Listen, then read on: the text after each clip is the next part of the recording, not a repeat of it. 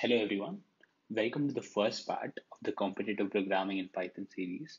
Today we'll be learning about breadth first search, also known as BFS, and it is regarded as one of the simplest graph traversal algorithms. And personally, I find it much more simpler than depth first search, though both of them have very different applications. So let's get started on what BFS is. Here are some of the things you need to know about breadth first search. It works both for very well for both directed and undirected graphs. BFS uses a queue data structure to process the nodes. In Python, this can be the FIFO operation can be easily achieved by using a double-ended queue from the collection library, and you can use the pop left method to pop the first node from the queue data structure, or you can just get away by using the lists pop zero method as well, the default lists pop zero method as well, though it is a bad practice because this actually works in the order of O of n when compared to the double-ended queue, which achieves this in O of one operation. But I've never really gotten a TLE by using the pop zero method whenever I've implemented BFS for any of the graph questions usually asked in competitive programming. Though you should keep in mind that it is bad practice. For unweighted graphs, and this is the most important takeaway from this slide, is that the breadth first search can be used to compute the shortest path from the source node to the destination node. This is very important, and this should be a takeaway from this slide. And this is based on the simple premise that breadth first search always discovers nodes at a distance of k, all the nodes at a distance of k. It visits all the nodes at a distance of k before visiting nodes at a distance of k plus 1.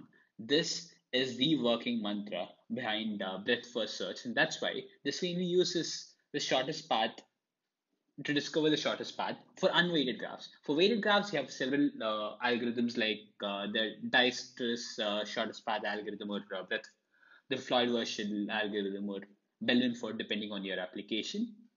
But for unweighted graphs, this simple algorithm just does the job to find the shortest path from the source node to the destination node. And the overall time complexity of this BFS, well implemented, that is OV plus E, where V is the total number of nodes and E is the total number of edges in the graph. And if you use an adjacency list and if you got it well implemented, this can be achieved in the time complexity of big O of V plus E. So that's the theory part of BFS. Now let's look at the code walkthrough, and also let's just look at how BFS works in general.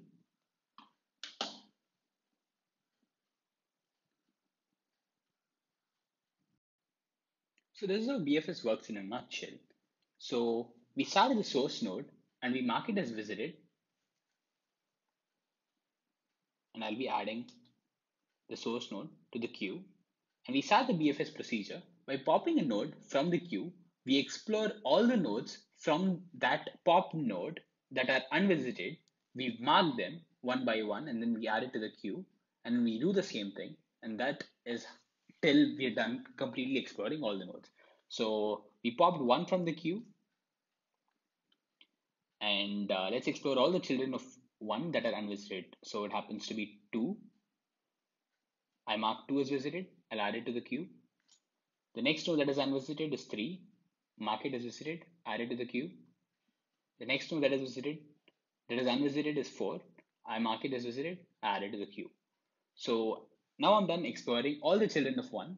So let me just mark it with black. Time to pop the next node from the queue.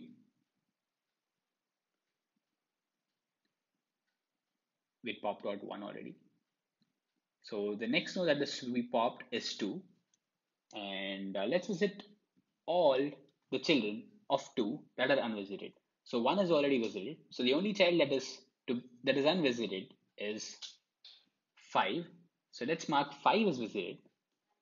And I'm going to add 5 to the queue. So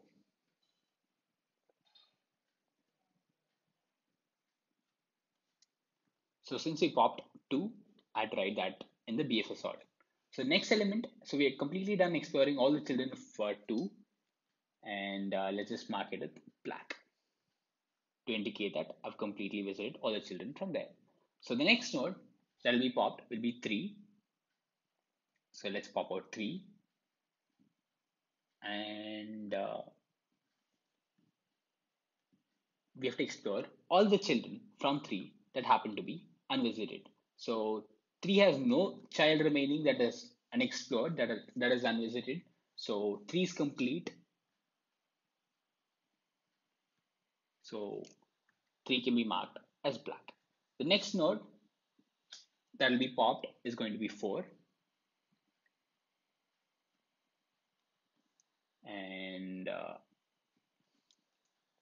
4 has only one child, 6 that is unvisited. So we go there and we mark 6 as visited, and I'll be adding 6 to my queue as well. So I'm done completely exploring all the children of 4 from 4. So I can mark 4 as visited as completed with black. So the next element that will be popped from the queue is going to be 5.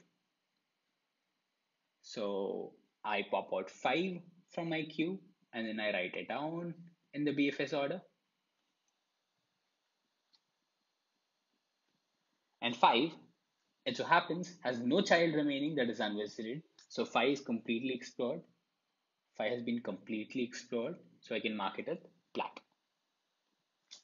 Time to pop the next element from the queue, that is 6. And 6 will go in the BFS order right after 5. So that's 6. And 6 also has no child remaining that is unvisited. So we are complete with the BFS since the queue is empty. And so that is the BFS order. 1, and then we started at 1, we explored 2, and then all 3, then 4, and then right after that, this is level 1, this is level 2, and in level 3, we had 5 and 6. So if we can see, the most important property in BFS is that it never visits a node at a distance of k plus 1 before the kth distance. So let's say this is at a distance k from the source node. It'll visit all the nodes that are at a distance k before ever beginning to explore nodes of distance k plus 1. So that's why BFS is used as a shortest path algorithm. So let's have a look at the code of BFS now.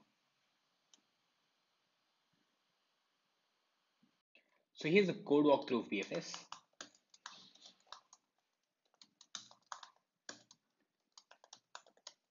I'll be using the default dictionary from collections as well as the double-ended queue. And to maintain my adjacency list, I'll be having something called neighbors, and that's going to be a default dictionary of list. And my add edge method is going to be as follows. It's going to take in u and v, and also let me also keep track of whether my graph is directed or undirected. If it's an undirected graph, bidirectional by default is going to be true, and if it's if it's a directed graph, if it's undirected, bidirectional is true, and if it's a directed graph, then bidirectional has to be false.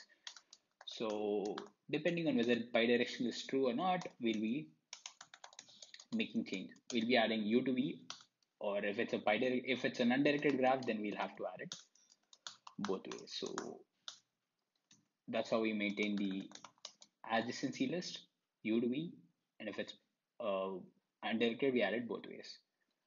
Now, time for our BFS code. We accept the source node, and I'm going to be having a default dictionary with everything marked to false by default. And let's also maintain our distance so as to compute the shortest distance from the source node to all the nodes. And initially, let me just set all the distance from the source node other than the source to infinity. So distance of source to source from source to source is going to be 0, and visited of source is going to be true. Source is true, and I'm going to be having my queue, and it's going to be a dq, double-ended queue in Python, and it'll only have the source node initially. So visited of source has been marked true, distance of source is true, and there you go. While there are elements left in my queue, I'll pop that node from my queue, queue.pop left. So this is to pop the first element of the queue, first in, first out. And let me just explore all the elements from that node. And if it has not been visited yet, if the visited of that element is false, then we explore it. I'll mark it as visited. Then the distance of that v from u, from the source node, is going to be distance of u plus 1. And then I also need to maintain the parent pointer from v to u. And then the most important thing is to add that element to our queue.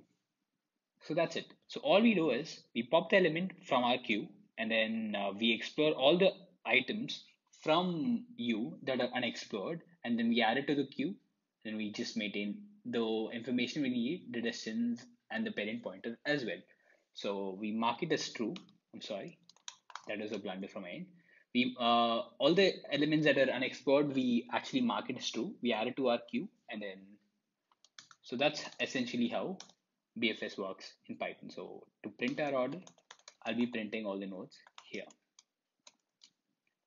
So let me also print the other information we maintain, like the distance and also our parent pointer. So let's just verify if it's working correctly. So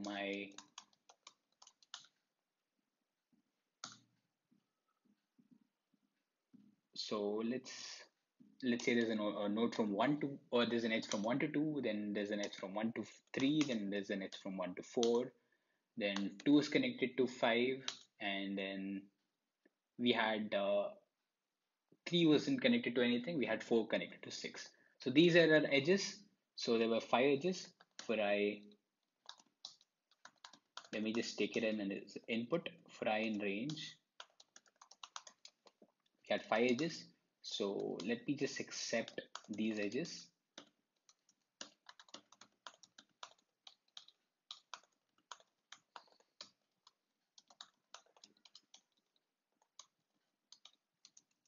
And I'll be adding it to my graph. And u comma v, it's an undirected graph, so bidirectional has to be true. It's set to true by default, so I don't need to give it again. But let's say we want it to be directed, so all we have to do is pass it as false. I think that should work. There you go. Since it's an undirected graph, I added it, and then let me just see if my BFS is working. And my BFS, the source node is 1. Let's see if our code works. Okay. Okay. We have to maintain the parent pointer, and parent of the source node is going to be none because the source node has no parent. So that's about it. So let's see if our BFS is working correctly. So 1 was explored first, then we visited 2, then 3, then 4, then 5, then 6. That's perfect. And then we have the distance maintained. The distance of 1 to 1 is 0. Distance of 2, 3, and 4 is 1. The distance of 5 is 2. And distance of 6 is 2. That's perfect. And then the parent pointer information. 1 is pointing to none, 2 is pointing to 1, 3 is pointing to 1, 4 is pointing to 1. 5 is pointing to 2, and 6 is pointing to 4. So that's perfect, and that's how BFX works, and that's how I code BFS in Python, and that's about it. And one last thing, do solve ppath from Spots. It's a really cool problem that explores the application of breadth first search, and I'm sure you'll enjoy doing it. If you're stuck on it, I have the solution attached in the description. So do check it out and have fun solving it.